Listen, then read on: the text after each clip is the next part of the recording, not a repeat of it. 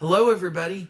Today I'm going to show you how you can turn on file sharing for your Mac computers so that you can easily transfer files and folders from one Mac computer to another Mac, and you can put it on an external drive. You can put it underneath another folder on that other Mac. So stay tuned and I'll show you how to do that.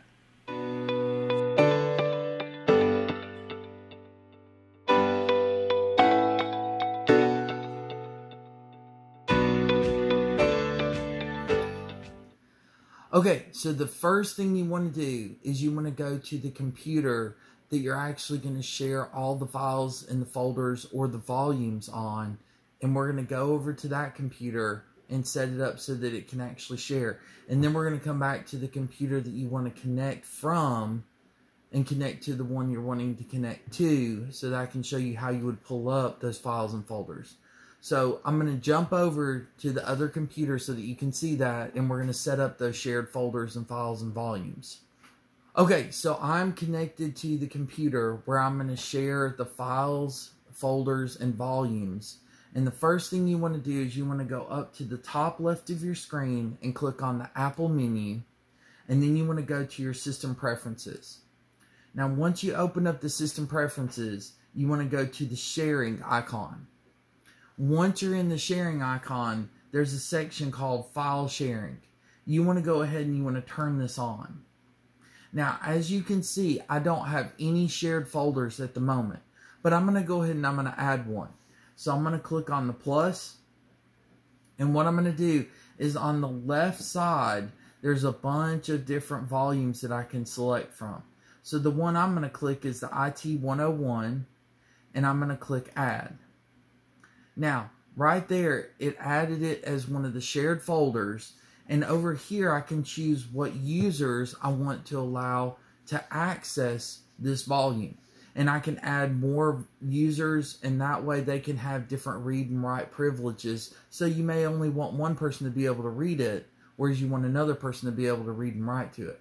For most of you, I'm assuming, you would just want to have the user of that main computer that you're sharing from be added as one of the users. So right here you see System Administrator. We're just going to leave the System Administrator and leave it as read and write. But if you did want to add another user, you could click plus, and you could go in here and you could select different users. So what I'm going to do is I'm going to go ahead and hit cancel because I don't need to add anybody else. I'm going to leave the System Administrator as read and write. And then I've already got the IT 101 folder shared. So what I'm going to do is I've done everything I need to on the computer I'm sharing from. Now I'm going to go back to the other computer that I want to connect from, and I'm going to show you how you can get connected to this computer. Okay, so now I'm back on the computer that I want to connect from, and I'm going to connect to the other one where I actually shared that IT 101 volume. So what I do is I click on the Finder down here in the bottom left corner. Now yours may be in a different spot. If it is, that's okay. And then you're just going to scroll down until you see the computer that you want to connect to. Now mine just happens to be called Server. Now what you want to do is you want to connect as the System Administrator, because that was the one that I had set up on that other computer. And I'm going to go ahead and put in my username and my password. And you'll put in whatever username and password is on that other computer that's sharing the files, the folders, or the volumes. And then I'm just going to click on connect. Now, as you notice, it put a bunch more in there that I didn't really need. The only one I cared about was the IT 101. So if I go into it, as you'll see, I have a bunch of folders, and I can just add anything I want to that folder. But that's how you would go in and you would share a volume.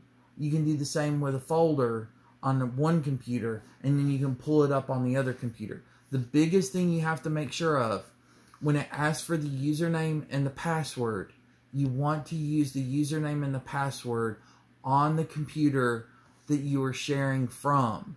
So the one that actually has, in my case, the IT 101 volume, you want to use that username and password, not the one on the computer you're currently on. So if you have any questions, please leave them down below so I can answer them. I want to be able to make sure that you can easily connect two computers and you can share files between the two.